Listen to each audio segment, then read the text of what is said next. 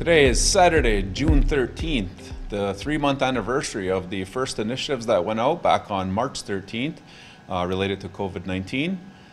Today's episode number 90 of the Kahnawake COVID-19 Task Force Daily Briefing. Speaking of anniversary dates and 90, this coming July 11th marks the 30th anniversary of the 1990 crisis. But sticking with the current crisis at hand, businesses have been open for 2 weeks, and we get an update on how that's going with inspections from Robyn Montour of the task force. The inspections are going well. To date, we have completed 162 inspections in the community. We had a lot of cooperation from all the businesses, which is great because it shows that the business community is willing to work with us collaboratively to ensure the health and safety of the community. Opening day was June 1st, and that day was the busiest day, mainly with the traffic and the lineups of the non-locals at the businesses. We are doing pop-up inspections at certain businesses just to make sure that they're doing the upkeep of all the health and safety precautions that are in place. So that's going well. And we're also answering any questions that businesses may have with regards to the health and safety measures that are in place. So we have a good working relationship with the businesses right now and our inspectors. They're doing a great job. As far as phase 2, we have not set a date yet, but we have been in discussion on the businesses that will be opening in phase 2. So far the businesses that we do know of that are in discussion are hair salons, barbers, massage therapists, as well as outdoor fitness activities. So anything not within a gym, but gyms that can operate outdoors. We had posted information on the KMHC website, so those businesses can go on there to check whatever specifications that they may need for the health and safety to open safely. What's important is we want to have the health check in the community completed before we go ahead with opening the second phase. So the health check began on June 9th, and this is going to help guide our direction in moving forward with phase 2. We're going to be posting soon outdoor fitness activity health and safety measures, so that will be posted in the coming days. Other than that, everything is going well. The businesses are taking all the health and safety precautions and implementing them in their businesses. Now, Robyn, the task force asked us to change the show a little bit, and they wanted to get more perspectives on the pandemic from different kinds of people. Earlier we saw Geraldine stand up. Ranikonhriio had a video of how the elders are doing at the Elders Lodge. We heard from the patients at the Kahnawake Hospital. And now we have another perspective. The task force has always given us directives and recommendations, which keeps us home and keeps us here in Kahnawake. But many of us have to leave for food. We're still very reliant on the outside for food, and a group of people are trying to change that. Last year, the Collective Impact Initiative consulted the community and asked, what's our priority as a collective? The number one answer, food sovereignty. So my garden experience is, since I was a boy, I learned to plant and garden with watching my grandfather and my grandmother, and different things and habits that my grandfather did. I used to incorporate them today into what I do. Gwegwe sa gwego, Ranikonhriio yujats, Lazare waksanazire danu Kahnawake ni wageno. Waganyatu danu wagatsanuni ne ga gijanu. Ganto yungwayanto ne junhakwa dinidi agwego skuts ne yungwayote. Starting working here was really nice to actually get some real work in and have my hands in the soil. It's eye-opening to see all these things that we do. You see, you put in all the hard work. You gotta till the dirt up and fix all the soil, and you put those seeds in the ground, and it's really rewarding when you finally see that first sprout come up, and then you start to see everything else starting to come up as well. So every day we're working here. It's good company. We're all enjoying each other. We're all learning a lot. There's pole beans. These are Mohawk pole beans. From Kahnawake Mohawk. Kahnawake Mohawk pole beans. Yeah, well, this was an initiative from Collective Impact. We consulted with the whole community, and they supported this initiative, and I'm fulfilling the wishes of the people. And what I tell people, that what I'm doing, I'm learning as I touch the ground, that I'm trying to make my ancestors proud. Like, you're supposed to think 7 generations ahead. Well, also to all those other relatives have also had that same way of living.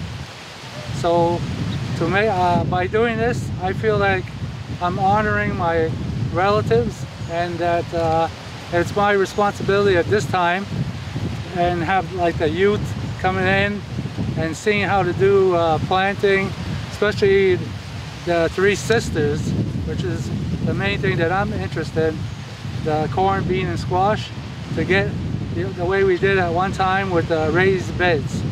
So I'm gonna try it this year, and we'll see how it goes, and it'll all be ready for next year also. So this whole initiative, helped by the CIF, the funding, and KSCS, which was a lot of help to get it going. So it's just like we're planting seeds, the whole initiative is a seed, and we'll see what comes out of it. I'm really happy to see this very fine project that Randy Cross approached me on there sometime in the early winter, and now it's come to life thanks to the initiative, and employing these younger people, and it's really nice to see the work and their involvement. It's you know, it's encouraging, because these young people they're the future, you know, and it wasn't long ago I was their age, and now I'm 3 times their age, and it just goes like that. But that's what you learn, and you put your hands into the dirt like this young guy is doing, you know. There may be a time he might let it go, but he'll always return, and he'll always have this knowledge because he's put his hands into the ground.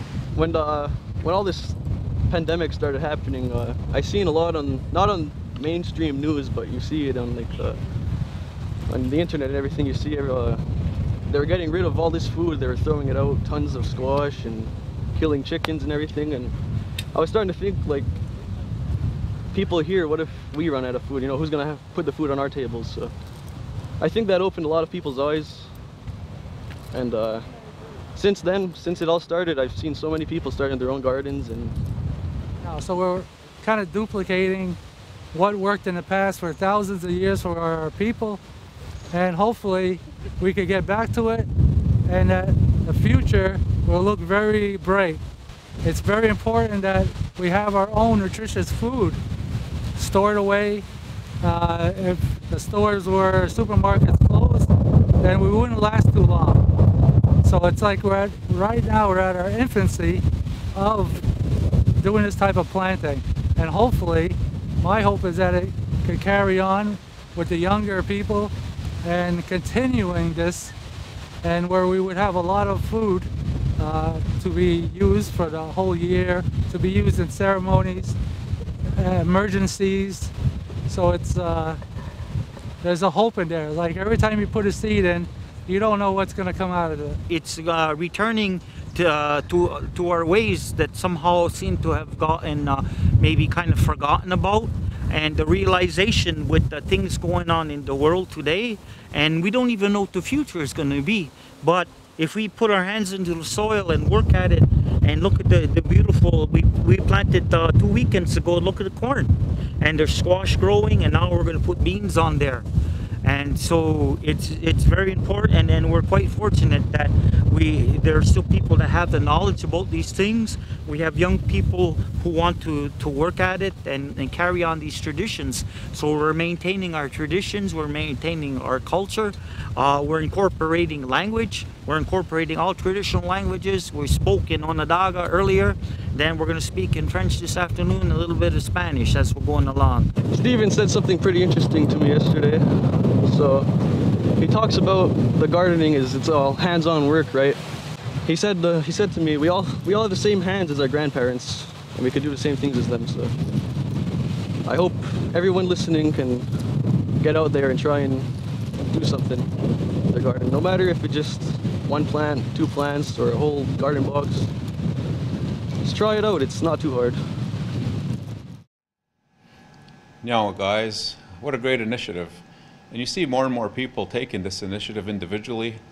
You see people hunting more even, fishing more. And I've never seen so many raised gardens. You know, just on my way in here, I passed by the Longhouse. They were tilling their garden. Yesterday, I passed by the one on Highway 30. That was nice, looking good. People, if you're gardening, one of the things you should do is look at composting as well. It's your friend in that initiative. Kahnawake Waste Management has a lot of tips on that. You could follow them at Recycling in Kahnawake on Facebook. They have their own page. They're often giving compost tips and initiatives. And if you want to follow the food sovereignty, just search Kahnawake Food Sovereignty and join that group. Sorry about the wind on that piece. That's what happens when you have to keep 2 meters away with the microphone. Just to end things, I just have one more note. The Ontario Lacrosse Association officially announced that the 2020 box lacrosse season was officially canceled. They announced that on June 11th. So I'd like to say sorry to all the players who lost their season. I threw on the Hunters shirt, so Hunters, that's for you. Sorry to hear your season's gone. I hope that everybody practices and gets ready for next year. Ironically, the last time Kahnawaga's lacrosse season was canceled was in 1990.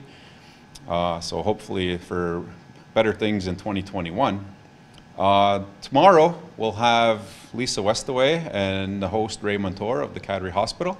And in just 2 more sleeps, the infamous Joe Delarone will be back.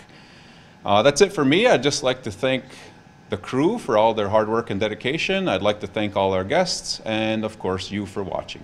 Nyawa.